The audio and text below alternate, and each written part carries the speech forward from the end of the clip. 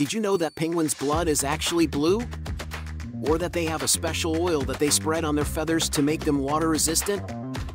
Yep, you heard it right. Penguins' blood is actually blue. Penguins' blood is blue because their blood contains a high concentration of a protein called hemoglobin, which carries oxygen. Hemoglobin in penguins has a higher concentration of iron than hemoglobin in humans, which gives it a blue color.